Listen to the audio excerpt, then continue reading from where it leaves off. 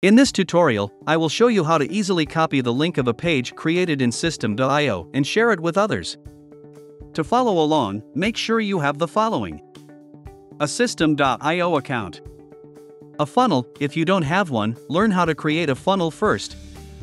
A page created within your funnel. Let's get started. Step 1. Access the Funnels section.